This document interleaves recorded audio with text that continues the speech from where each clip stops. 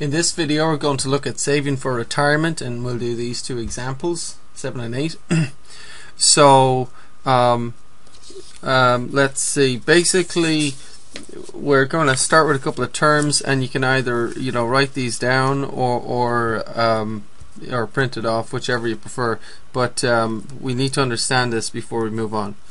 If your nest egg, okay, is the balance of your retirement account at the time of retirement. So basically nest egg might be, as we see in example 7, we're going to have a nest egg of $100,000. So you're working and you save up to $100,000 for when you're 60 or 65 or whatever age you plan to retire at. Okay, so that's nest egg.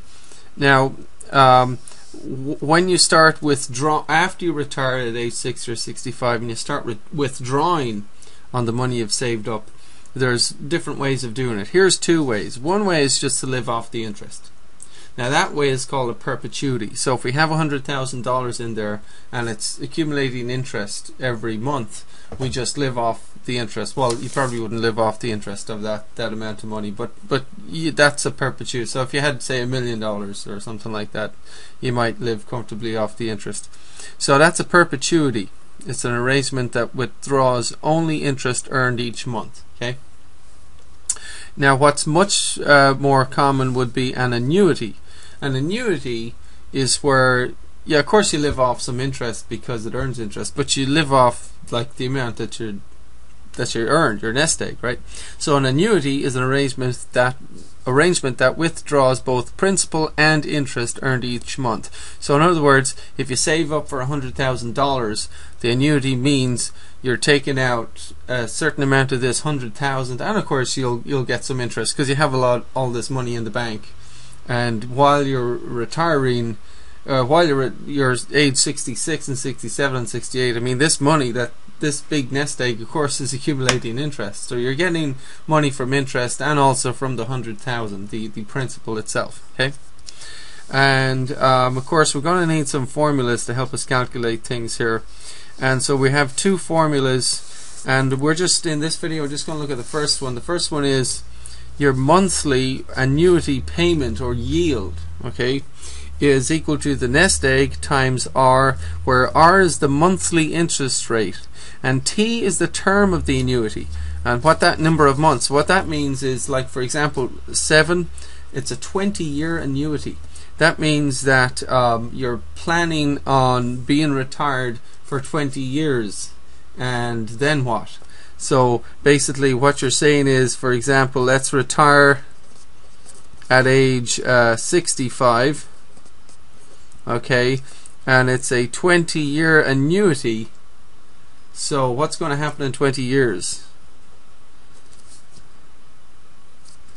The 20-year annuity means you plan to die at age 85, okay? Because if you live past there, you have money left, okay? So that's a 20-year annuity. So these things are called fixed term annuities. There's also other types of annuities, but we're just looking at fixed term annuities, okay? And thank goodness for Social Security, some people might think, because if you don't happen to save up a big enough nest egg, or if you live too long, then you might be out of luck under a scheme like this. But in any case, let's just go to example 7. So basically the formula is you take your nest egg multiplied by the monthly interest rate and then by 1 plus R to the power of T. Now T, once again, it's the term of the annuity, which is 20 years, but it's in number of months. So when we calculate T, we must give the number of months. So we got to multiply the years by 12, right, to get number of months. And it's over 1 plus R to the power T minus 1. So for this example 7, we'll do it slowly together. Our monthly, find the monthly, so suppose we have a nest egg of $100,000 with an APR, annual percentage rate of 3% compounded monthly. Find the monthly annuity yield for a 20-year annuity. Okay, so the monthly annuity yield, or the monthly payment, you might just want to think of it that way. Sorry, monthly payment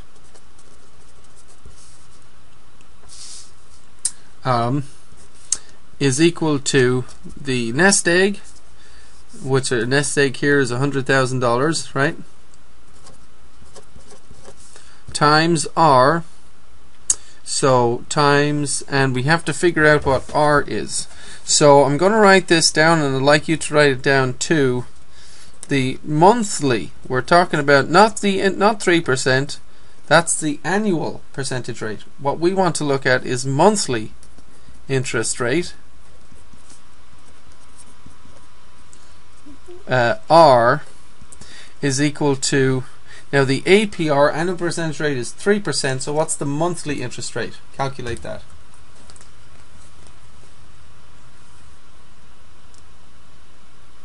Okay, so 3%, of course, as we know, is 3 over 100, right? And as a decimal, 3 hundredths is 0.03. So we take the APR of 3% and divide by 12 to get the monthly interest rate, right? So put that in the calculator, you should get 0.0025, right? And if R equals that, the other thing we're going to need in this calculation is 1 plus R. What's 1 plus R equal to? Now what's T equal to? So 1 plus R would be 1 plus this, would be 1.0025, right? And T is the term of the annuity in months. Okay, so how many months are we talking about here? How long is this? And how long is this $100,000 going to be paying out money for us? So we're talking about 20 years, but is T equal to 20? No, because we're talking about months, so it's 20 times 12, right? So T equals 240, right? So R is 0.0025, 1 plus R is 1.0025, and T is 240. And then we plug this into this formula and make a careful calculation, and we're good. But once again, if you can figure out R, 1 plus R, and T, then that's really half the work. So, and of course, pick the correct formula, because as we go through this chapter, we're going to have different formulas, so you got to pick the right formula first too. So now it's just a matter of calculating. So again, it's the nest egg, and I got to do it down here now. 100,000, okay, times R, the interest rate, 0.0025, times, and I'll just take this out. Sorry.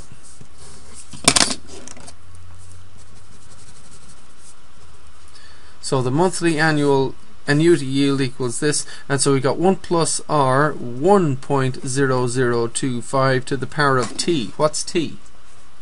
See, I'm filling out this formula. To the power of T, to the power of 240, right? All over 1 plus R to the power of T, 1.0025 to the power of 240, then subtract 1. Now does that make sense? Have checked the two formulas. You got your nest egg, you got R, you got 1 plus R to the power of T, then you got over 1 plus R to the power of T minus 1. Does that make sense? So please make sure you definitely write this line down and then calculate this carefully. So I guess what I would suggest, just to be doubly sure, or the simplest way to calculate this might be to calculate the top, then calculate the bottom, and then divide the two numbers.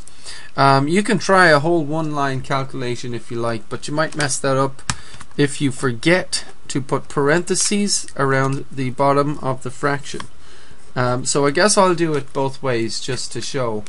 But I'll do it the way I'll probably do it for most of these examples, is just calculate the top, then calculate the bottom, then divide, because that might be the way we can avoid errors, the best way to avoid making an error. Anyway, so 100,000 times 0.0025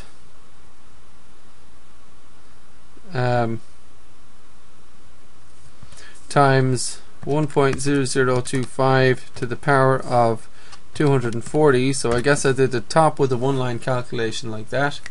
On a different calculator, if you're calculating this, you got to think about PEMDAS, order of operations. Okay, PEMDAS, and you've got to start with first things first. Exponents come first, and then we multiply. So if you're doing with a calculator like this, you're going to go 1.0025 to the power of 240, and then you're going to calculate that. Oops, 1.0025 to the power of 240 equals that. Then we multiply by this one times 0.0025 equals that, and then we multiply by the 100,000. Okay, times 100,000 equals that. So either case, we've got 45518 and so on. And again, you know, you could, if you put in 4 decimal places, you'd probably get the right answer to the nearest cent. But then how are you going to remember? And there's going to be some situations where 4 decimal places aren't going to be enough for a calculation either. So I guess if you really want to avoid making any errors at all, just put the whole thing in, because you don't want to make an error while you're calculating. You don't want to round anything while you're calculating, basically, because your answer might be off. It's one thing when you get the final answer, round it to get the nearest cent. That's okay, but if you round this number while you're calculating, the answer might be off. So in any case, that's that. Then we've got to do this one, right?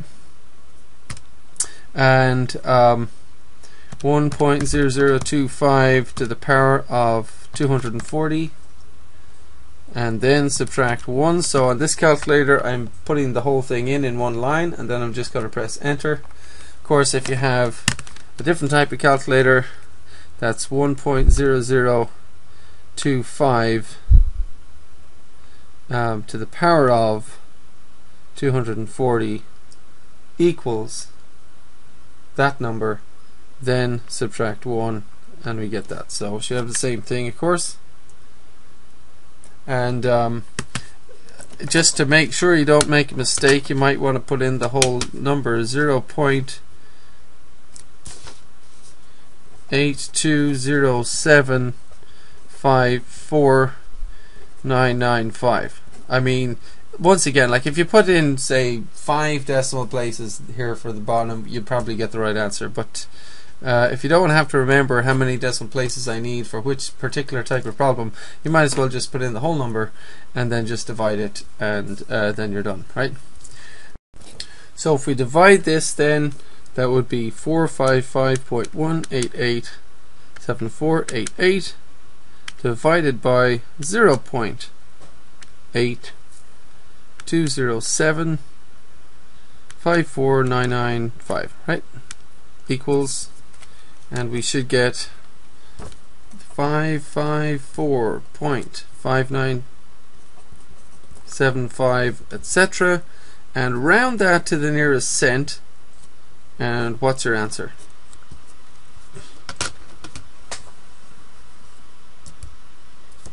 $554.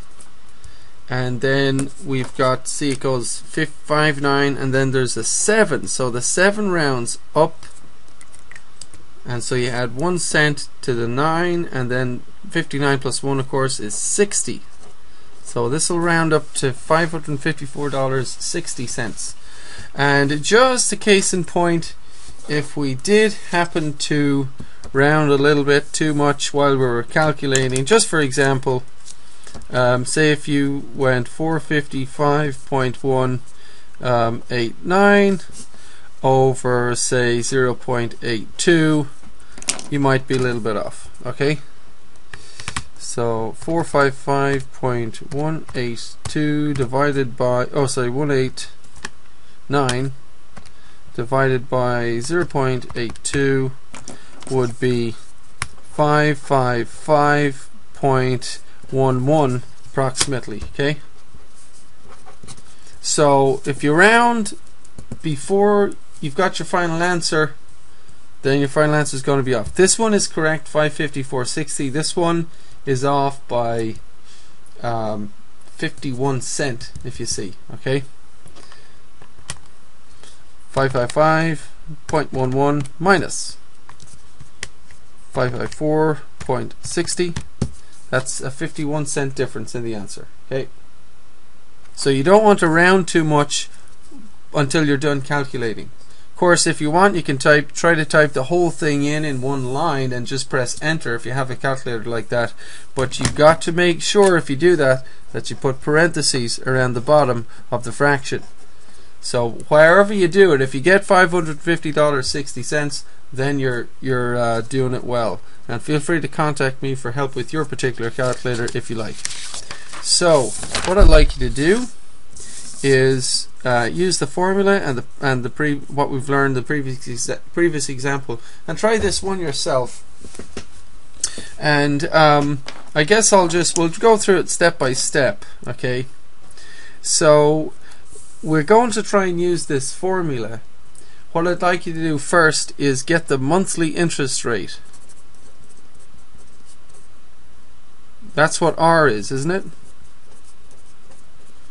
So here's one place where a student might make a mistake. What's the monthly interest rate? Can you calculate that? Press pause and take your time if you like. Monthly interest rate. So the APR is 4.8%. The annual percentage rate is 4.8%. What monthly interest rate is that?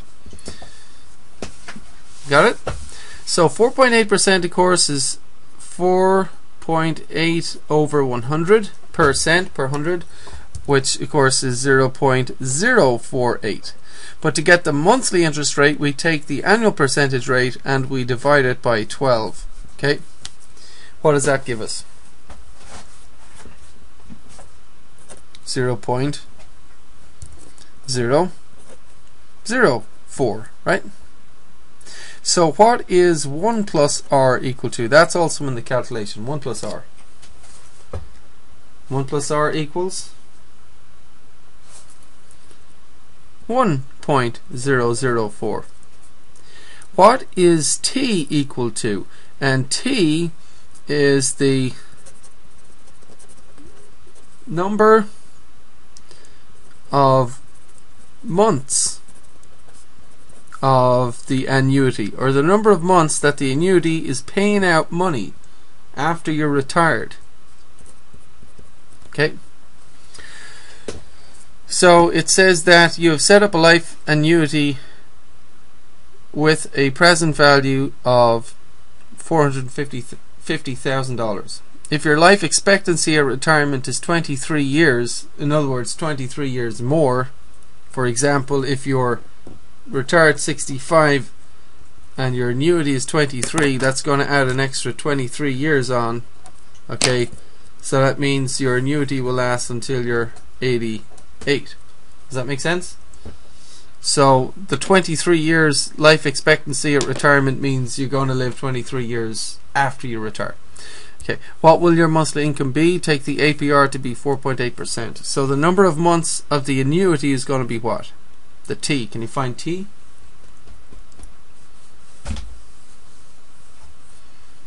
So the annuity is going to last 23 years, but it's going to pay out every month, and so that's what we're looking for. So we take our 23, and T isn't just 23, it's 23 times 12, which is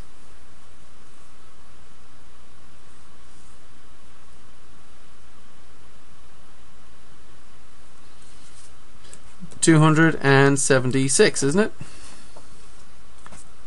Okay, so using our formula, the monthly annuity payment is going to be what?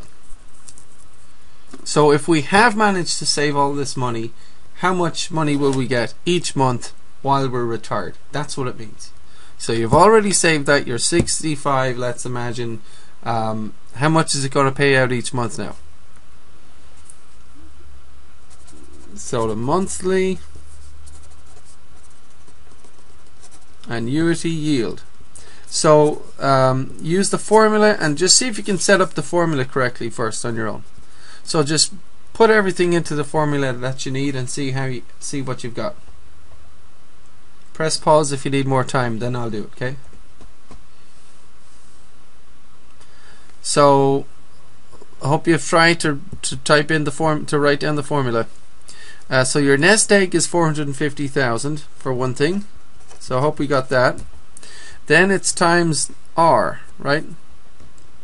Multiply by R, which is 0.004.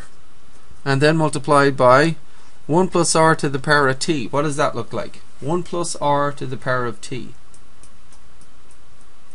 1 plus R is 1.004, and t is what?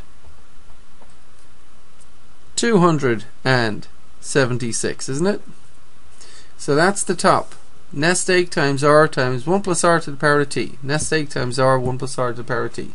So go ahead and do the bottom now. What's the bottom of the fraction look like?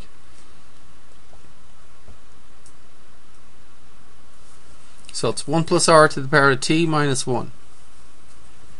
Have you got it? Did you get 1.004 to the power of 276? Then subtract 1, right? So the trick is now we need to carefully calculate this. Don't round too much while you're calculating it, otherwise your answer will be off by too much.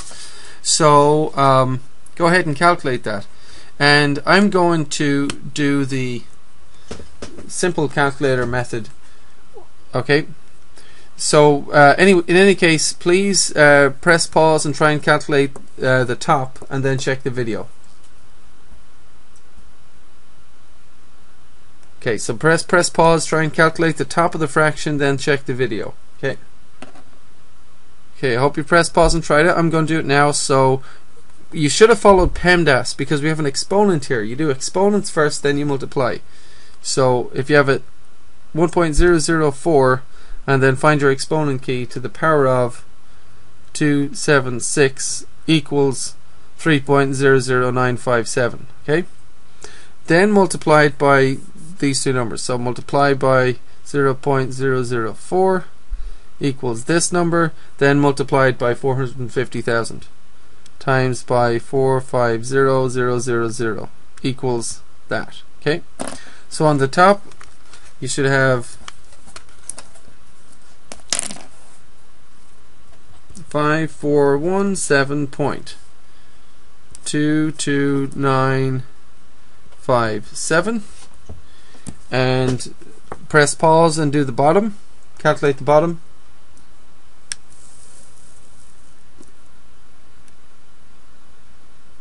Okay, so I'll do it now. It should be 1.004 to the power of 276, which gives this number, and then we subtract 1 and we get this number, which is 2.009571983. Okay, so just to be safe, I'm just so you don't have to remember, because I mean, once again, if you gave this 5 decimal places and you gave this one, 3 or 4, you'd probably get the right answer to the nearest cent. But just to be safe, so you don't have to remember for what particular problem do we need to keep what particular amount of digits, just type in the whole thing and then you'll be sure to get the right answer, right? So we've got 5417.22957 divided by 2.00. Oops. So go ahead and do that one and see what you get.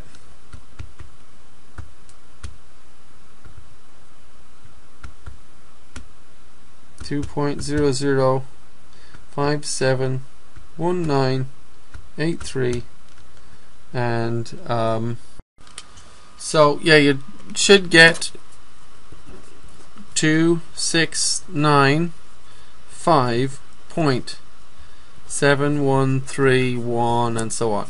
So round this to the nearest cent, and what do we have?